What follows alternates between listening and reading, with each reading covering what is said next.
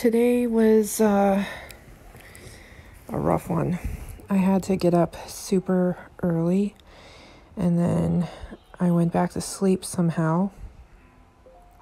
So it was a pretty rough morning getting started, but it has been like this for a couple of weeks now, probably because of the fire smoke and my asthma and some other things going on, but yeah, hopefully I can get back to me. Tabernacle.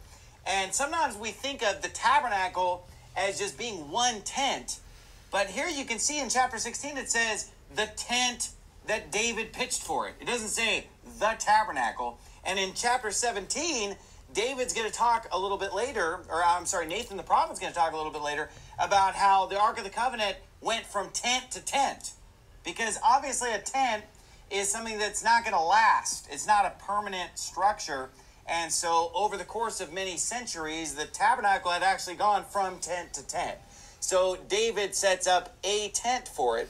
But he decides here that it would be better for there to be a permanent housing for the Ark of the Covenant.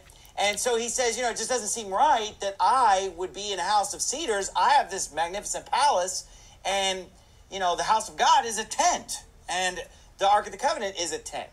So when Nathan hears this, he responds to David by saying, if you ever wonder when I'm not posting anything, what I'm actually doing in between cooking, cleaning, laundry, other things that moms do,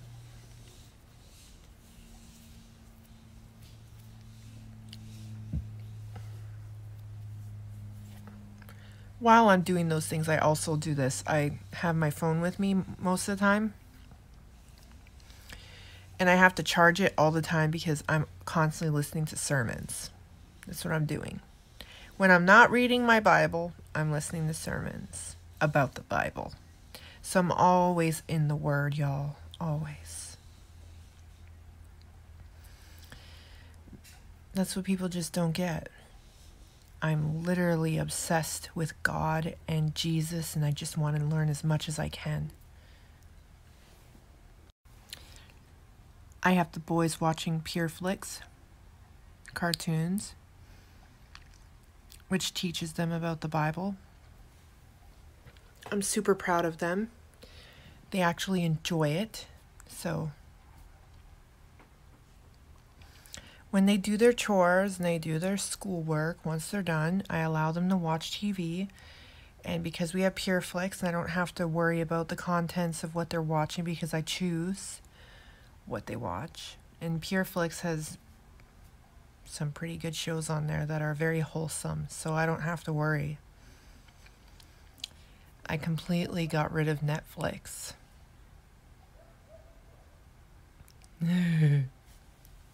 So happy.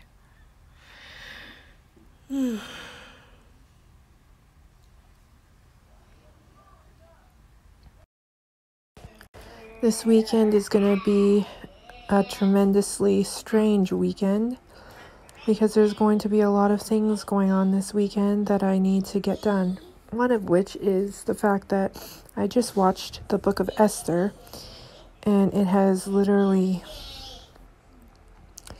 put into me some kind of inspiration and love and all this beautifulness inside of my soul and my heart right now. And so I'm kind of going to research the Bible's version because I watched the movie, so I'm going to read the actual book of Esther from the Bible and research the whole thing tomorrow.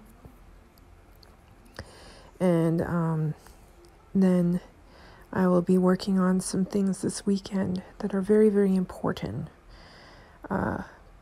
biblically, personally, spiritually.